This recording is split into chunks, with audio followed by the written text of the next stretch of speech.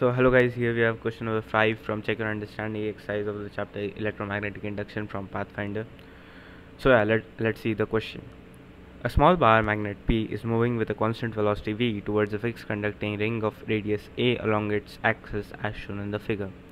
Electrical resistance of the ring is R and its self-inductance is vanishingly small. The bar magnet can be modeled as magnetic dipole of dipole moment m. Find force of interaction between the bar magnet and the ring. So if you want to try this yourself, you should pause the video and do check it out yourself. Okay, so the hint is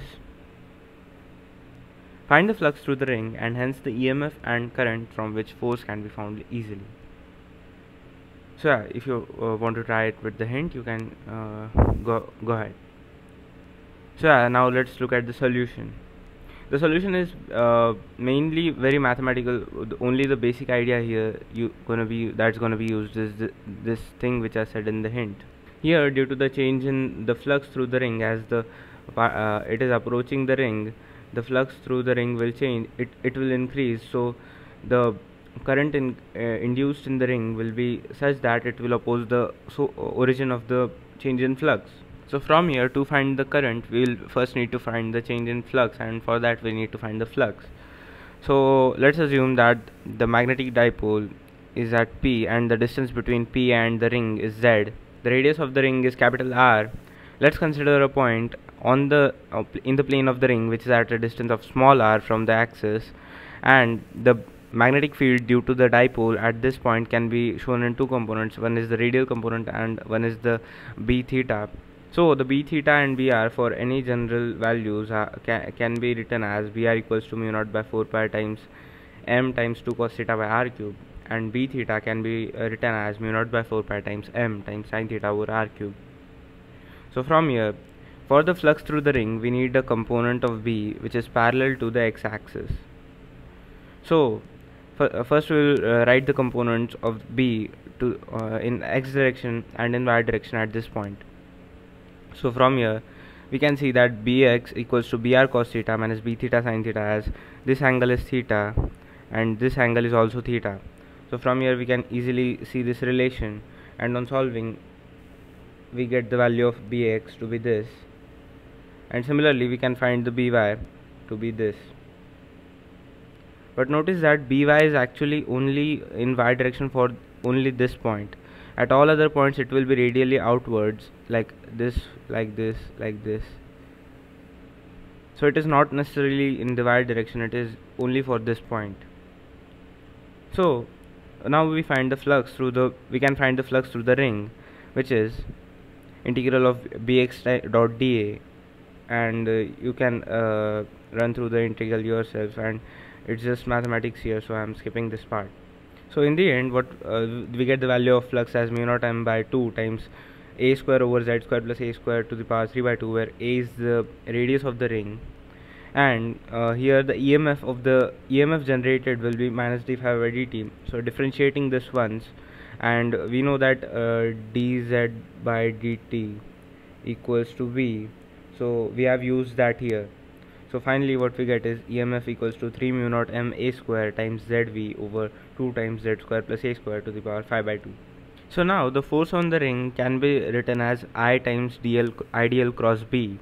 So here at every point, as I said earlier, that the by is actually the magnetic field which is pointing radially outwards in the plane of the ring.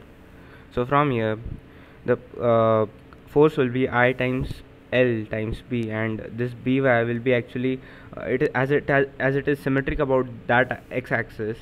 So the by will be actually the magnetic field pointing radially outwards at all the points.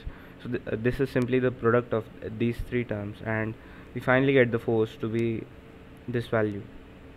Now there is another way to look at it, because this is a very general method and this can be seen very easily, but there is another method that we can consider the magnetic dipole to be consisting of two monopoles, just like we do it in electric dipoles.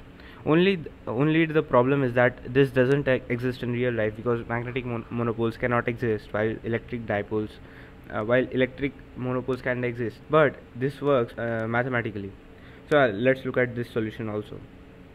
So here we assume that the magnetic monopole strength of the dipole is P, and the distance between the distance of the dipole is D.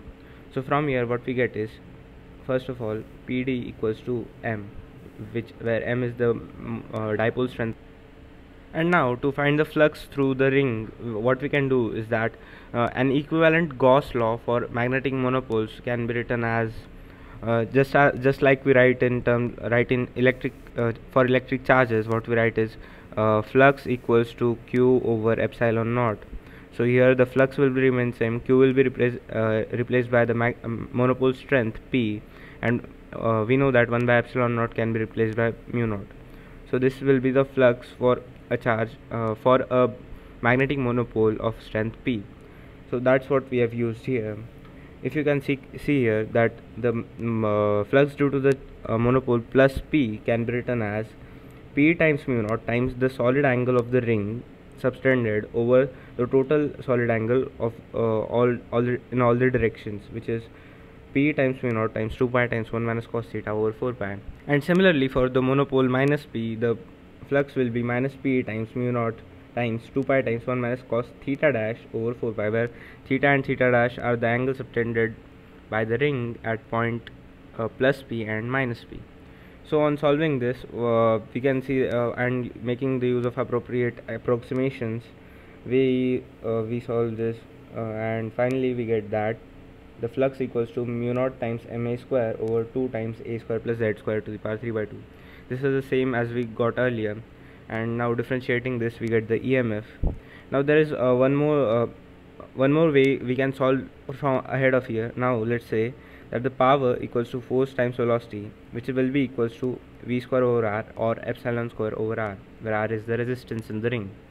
So from here the force can be calculated very easily to be the same value which we found in the earlier answer. So yeah, these two methods are can be used to solve this problem. The first method is quite general, it can be used in any problem, but the second method is not very appropriate in real life, but it works mathematically, so why not? Yeah, so that's the final answer. Thank you.